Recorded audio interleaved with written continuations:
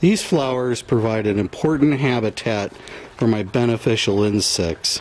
The point of these flowers is that they also are a habitat for thrips and other pests.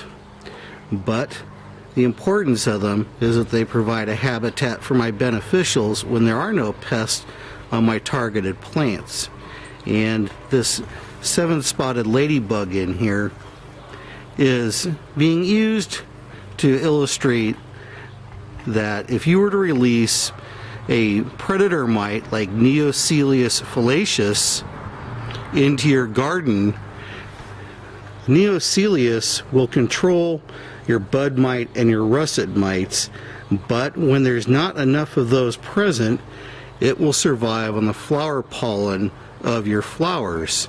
So if you were to replace in your mind, your imagination, this seven-spotted lady beetle that keeps disappearing on me, that it is actually a Neoseiulus fallacis predator mite, or a couple of the other predator mites that can survive on flower pollen, you would be making a release into your garden and having a habitat for them to survive on.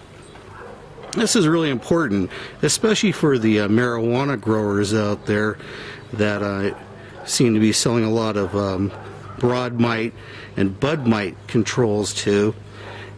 If you were to go with more than just having grass growing in or pot growing in your containers and actually introduce some plants like stock or marigolds or alyssum, your predator mites would have a habitat to thrive in. I've read many times by people who are just completely ill-informed that these plants are going to be the source of your pest problem. That is completely incorrect. These plants are going to be the source of the breeding ground, or provide the breeding ground for your predatory mites when there are not enough pests to survive on in your cannabis garden. And the same is true for tomato gardeners. I see many tomato gardens where it's almost entirely just tomatoes. Sunflowers, other flowers, marigolds, alyssum are key to keeping your plants healthy without having to spray or put up with the damage from russet or bud mites.